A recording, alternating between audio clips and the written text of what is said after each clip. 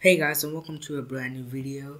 So in this video I'm going to be showing you how exactly you can set up coding environment in Linux. So if you're wondering how to set up something like Visual Studio Code or even some other apps as well, I'm going to be showing you how to do that on Linux. So the first thing you need to know while setting things up in Linux is picking a distro. Now I would recommend you to use something like Linux Mint if you never used Linux, or if you already used Linux Mint and you still want to use it, you can. It's not a big deal, but this video is specifically for Debian based or Ubuntu based distros. If you're running something like Arch, the commands that I run may not work. So Arch based distros like Manjaro, Garuda, Arco, if you're running Gentoo, chances are the commands may not work or some packages may not exist. But let's go ahead and get started with installing all of them. In order to do that, we're going to be opening up the terminal. So the very first thing you have to do in order to get things running is to update your system, obviously. So once you install the distro that you chosen, you type in the following command. You type in sudo apt update and then sudo apt upgrade. Hit enter, and that's going to update all of the packages for us. And as you can see, we have all of the packages updated. So basically what this command does is it's going to update all of the repositories so that you can get the latest packages, and the upgrade is obviously going to upgrade all of the packages. If you don't want to use a terminal, you can go into your taskbar and click on this security icon, and you should actually see that your system should be up to date. Make sure it's at this point, and once you're done, you should be good to go. The next thing is installing some packages. These are specifically coding packages like Node.js, some really important tools like Git, curl, which are actually some utils. So what you have to do in order to install them is pretty simple. You do sudo apt install, and we'll install some tools like Node.js. Now Node.js is a JavaScript runtime library. We'll install Node.js, npm, which is a node package manager, in order to install node packages. And then we'll install gcc, g++. So gcc is a C compiler and a C++ compiler is g++. And then we'll install git. Now one thing I want to do before installing anything like Node.js or npm is just removing it, because inside of Linux Mint or any Debian based distro, you can't really get the latest version of Node.js. It's going to get like the 10th version, which is pretty old, and you'll have a lot of security bugs. So we'll not install Node.js to the terminal. I will install it, but not using the apt install command. We'll install git, we'll install curl. Now for a terminal based editor that I use is NeoVim. You can also install Vim if you want, but NeoVim is what I use. And once it's done, you're satisfied with what you want, just hit enter. And now it's going to install all of the packages for us. Now it's not going to take too much of time. As you can see, we'll see gcc saying that we have no input files, meaning that our installation is successful. Same with g++, you can see it says no input files, meaning that everything worked really well. The next thing is to install Node.js. Now if you go into Firefox or whatever web browser you have, the default web browser is Firefox right here. Let's see, so Node.js. If you go into this website, Geeks for Geeks, there should be a command. If we go down, as you can see, this is the command, so I'm going to just copy it right here. So let's copy it, copy that, paste it right here. So this is the command. Now the curl again is going to help us install terminal internet packages. So this is going to add the 10.x, so Node.js 10.10.x repo, but we want a more better version, so we'll go with 16. Now if you're on Arch installing Node.js with your Pacman manager, the package manager, it's going to install the latest one, because they tend to be newer, and Debian and distros based on that, uh, they are pretty stable and they will not be on the latest technology. So we'll go ahead and hit enter on that, and it's going to install the node source node.js 16.x repo, and it's going to update it. And once it is done, you should be able to install node.js. So we'll do sudo apt install -y node.js. Let's go ahead and hit enter, and it looks like we already installed it, so I'm going to just leave it as it is. Now if you want to install the yarn package manager, which is faster than npm, so I not install that, you just copy this whole bunch of command, paste it. It's just going to, I guess, add some keys to the /etc or /user and the keyring file. So, and as you can see, we have the yarn package manager installed. This is not like the package manager for a distro. It's just instead of npm you can use yarn. So that's all about installing something like node.js, gcc, g++. Now if you want to install Java, just go and type in sudo apt install open jdk -17, the latest one, that's jdk. I'm not going to install it because obviously that's not required for me, but if you want to, just go ahead and type the command, and once it's done, let's go ahead and install a code editor. Now I use NeoVim, but for many people I think NeoVim is not a really good editor by default, so I'm going to be showing you how to install Visual Studio Code. Now you don't have to use the terminal in order to install Visual Studio Code, but you can use the software manager. So if you go into this start menu, type in software manager, give it a little time. As you can see, we have software manager right here. Let's go ahead and type in VS Code, and it says no packages. I guess it is Visual Studio. Visual Studio Code. Let's see, and as you can see, we have 3 packages right here.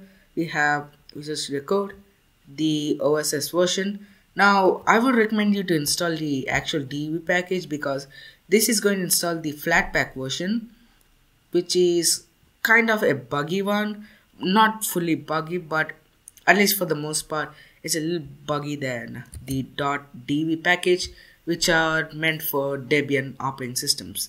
So in order to install that, you can go ahead and install it through the software manager in Linux Mint, but I'm going to go with another way. So we'll go into Visual Studio Code, and if you go into right here, code.visualstudio.com, I made videos on how to install it. You can just check that out if you want to, but here just go ahead and hit the .db package for Debian and Ubuntu. Since Linux Mint is a Debian Ubuntu based distro, not Debian, you can install the .deb. And if you're something like Fedora, Red Hat, then install the RPM.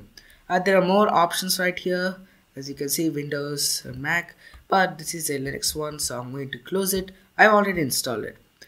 So once you're done installing the .db package, it's going to be about like 70 megabytes. It's not going to be too large. Just go into the directory where it's installed. Here's where everything is installed. So I'm going to just double click on this package, which is about 80 megs. So I'm going to right click and open with the GDEBI package installer. I guess this is for installing Debian packages. Just go ahead and open that up, and I think it's going to fetch all of the details, the maintainer, the size, and let's go ahead and close this, and let's install the package. And make sure you give your root password. It's not going to take too much of time, as you can see. Yeah, it gives you the maintainer, the size, and about Visual Studio Code if you want to know what it is. So if you click on details, we should see setting up Visual Studio Code, and now it should be done installing. And yeah, it's done. So it's going to take some time to set everything, and once it's done, what you have to do is open up the start menu and let's close this package installer and type in code. And this is Visual Studio Code. So if we drag this right here, because it's not going to work, right click, add to panel, see Visual Studio Code right here. Let's go ahead and open. And I already did some configuration. I want to show you what exactly I have done. So in order to show you what I've done, go into the extensions, go into GitHub theme. So GitHub theme is a package, an extension which allows you to install some bunch of themes like GitHub dark, light, colorblind, dimmed, and various other themes. So just search for GitHub themes, and if you take, it's going to take a little bit. You should see GitHub theme if you scroll down a bit, and here install, you should see the install button. Click on that, and once it's done, click on set color theme. As you can see, the default one is light. I'm going to go with the colorblind because that looks much better. And the other thing is material theme icon. If you search for that, you should see the first one. It is an icon theme which allows you to have a beautiful icon set. You can install it if you want, and again you can set the icon theme by clicking on this once you install it. Now one important extension is Python. So this is one of the most important extension that you need to install if you are working with Python.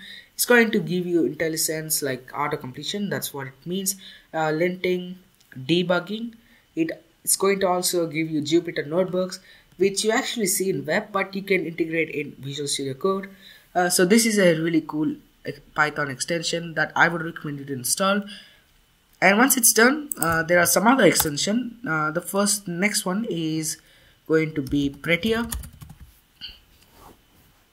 And here we have Prettier code formatter. Let's go ahead and hit install. And it's going to take some time. And in order to enable Prettier, hit Control and comma and search for the following: format on format, and you should see editor format on paste and format on save. Now if you're using JavaScript, CSS, HTML, then this is going to format like it's going to arrange things in a neat and nice manner. You can install the Prettier, and I also installed the Vim extension which I've shown you in the previous video, so you can check that out if you want to. So we'll go with the Vim, and you should see Vim. Let's go ahead and hit install. Just install it and you should be able to code using the Vim emulation layer. As you can see, we are able to use Vim. I can use something like WQ and it's going to work like you expected. So that's about Visual Studio Code. The next thing we need to know about is setting up something like MySQL for databases. If you want to do that, go into the start menu, type in software manager, and you can go and search for MySQL, and we have MySQL-server. So we'll go with that, and it's about 30.9 megs. That's not going to take too much of time. So this is how you can install if you want to install it from the software manager, but obviously I'm going to go with the terminal way. So let's sudo apt install mysql-server. Let's go and hit enter. Alright, so it took about a couple of minutes to install, but once it is done, the next thing is see whether MySQL works or not. As you can see, it works well. You just need to configure it. You can search in websites, but I'm not going to be doing like a MySQL video. You can install it from here if you want. But once it's done, the next thing is getting the terminal working. So I'm going to open up the terminal again. Now you don't have to open the terminal using your mouse and stuff like that. You can just hit Ctrl-Alt-T, which is a shortcut in most Ubuntu and Debian based distros, or even in some Arch based distros as well. Let's go ahead and install some fonts. And here, as you can see, this is a GitHub repo. So basically this repo has like some Meslow LGS NF fonts, which are really important in order to make sure that you have proper icons set up. So what you have to do is just click on one of this, click on download, and just save the files. So go with the bold, italic and the regular. Just go with that, install all of the TTFs. Once you're done with that, go into your file explorer. In this case it's tuner, so go into downloads, and here we have all of the fonts. So all you have to do is click on that, click on install. It's already installed for me, so I'm not going to install it again. So just double click on it. Font viewer is going to open up. I guess this is not font viewer. Let's see what it is about. Yeah, it's just fonts app. Just go ahead, install for all of the TTF, and it's going to install it for you. Just go ahead and close the apps that you want to change the font for, and it should go ahead and work for you. Now for the terminal, we're going to be using the GNOME terminal by default. In order to change the font, you can right click on the empty space, or if we go into view, I guess edit, if we're going to edit preferences, if you go into the unnamed, which is the default profile, make sure you tick this box, custom font, click on that and select and search for Maslow LGS NF regular, and increase the font right here if you want to. I'm going to go with the default one, and obviously there are colors which you can go with, so I'm going to go with this. Let's go with this one, and I will enable some transparency, so we'll go ahead and enable a little bit, so that looks cool as well for you. So let's see how to customize this one. So first thing is to get some dot files. Now I have my dot files in GitHub, so if you go into /system coding and the dot files, as you can see right here, this is my dot files. There are the zshrc, bash, vimrc, the neovim configs that I'm going to be showing you right now. So if I launch vim, this is how neovim looks like. It looks really good, and in order to make it look really good, all you have to do is do git clone. So the git is used to clone packages or clone repositories and all of the other stuff. We'll clone github.com/systemcoding/dot/file/systemcoding. Let's go ahead and hit enter on that, and now once it is done, we can go into .file/systemcoding, and we should see the two readme and the license files. In order to see all of the .config, the .bashrc, all you have to do is type in ls-lah, and as you can see we have .bashrc, the .config directory, and all of the other stuff as well.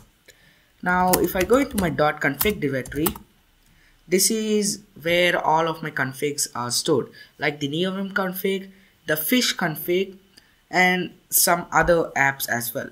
So I have the nvim, which I'm going to remove right now and show you how to get my configs. So if you go into the readme file of this repo, you can see that this is a section where I have shown you how to clone the repo, copy files, and I have also shown you an example. So what I'm going to do is I'm going to do the following. Instead of copying, I'm going to move the entire directory. So I'm going to do mv .files systemcoding .config and vim, and this is the folder that we have cloned, and inside of that we have .config and nvim. I'm going to move it to .config in our actual system. Let's go ahead and hit enter on that, and now we'll go into .config, cd into nvim, and now we should have these two files. Now if I go into vim init.vim, as you can see we have everything right here. So I'm using plug as my default plugin manager. In order to get that, you do github.com, and here this is the vim plug repository. It's a really important one that you need to have. So for neovim, just clone this section. For vim, you have this one.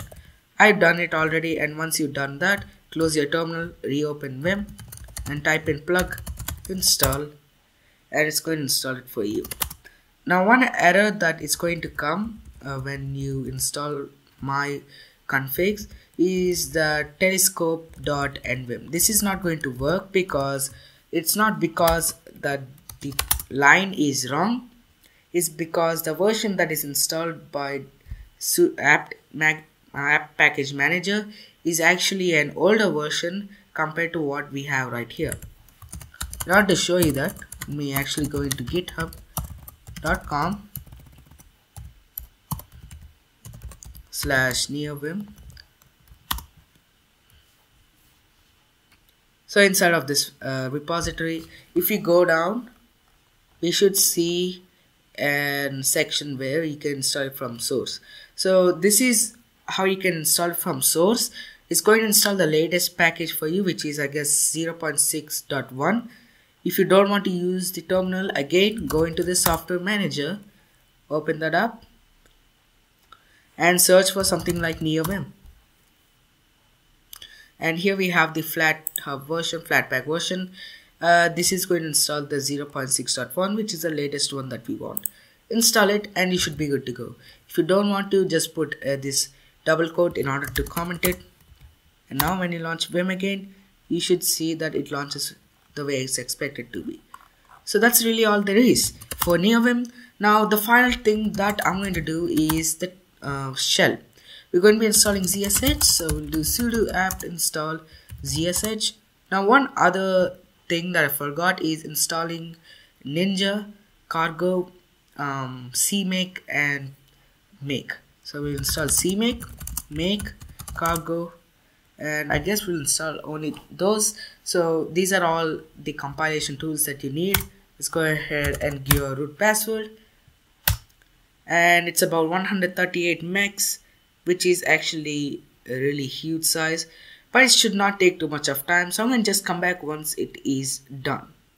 Alright, so everything is done installing.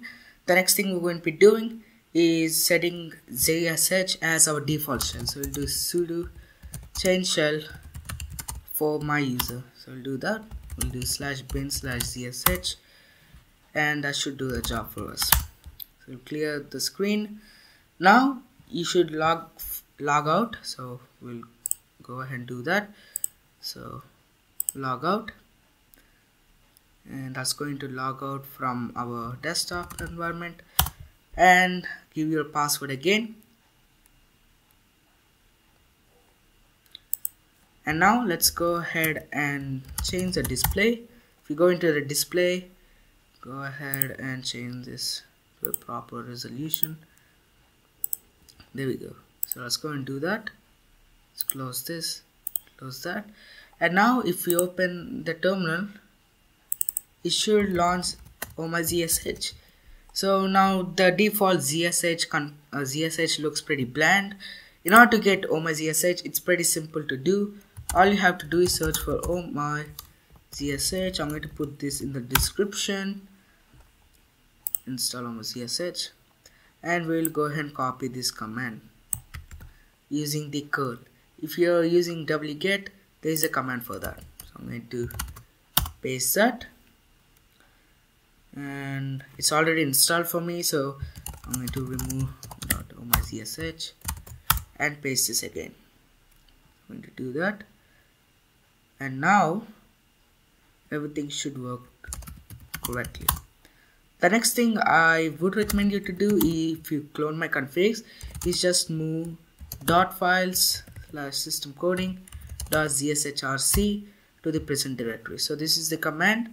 This is going to move the .zshrc in the .files directory to the actual system. And once it is done, you should be able to use my config. So go into .zshrc. So this is what we have right here. I'm going to go ahead and do the .files zshrc to right here. And now let's see the modified zshrc. And as you can see, this is my zshrc file.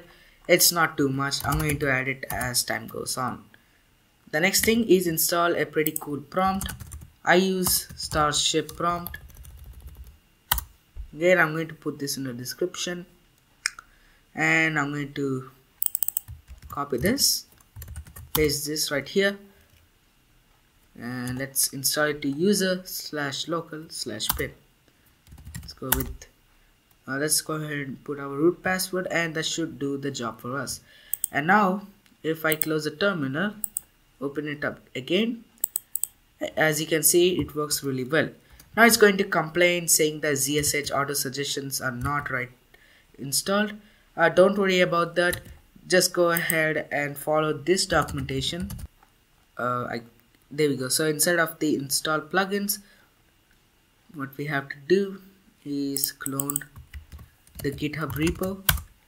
So this is this one, install that, and do the exact same thing for the other one, the ZSH auto suggestions, and that should do the job for us. If you open the terminal again, now this is going to complain with another one, says ZSH syntax highlighting. So all you have to do is edit that file and just remove this one. I'm going to remove that before this video actually is published to YouTube, so you do not see all of those errors. So as you can see right now, we have a perfect terminal with completion. You can use fish if you want, but ZSH is much better right here. So that's all I want to talk about. We installed 2 editors, NeoVim, and we also installed Visual Studio Code, set up some important utilities like Python and stuff like that. We also see how to customize a terminal, and that's really all it is. It's pretty simple to install all of the stuff in Linux. And if you enjoyed this video, make sure you hit the subscribe button, like the video, and I will see you in the next one. Everything changes.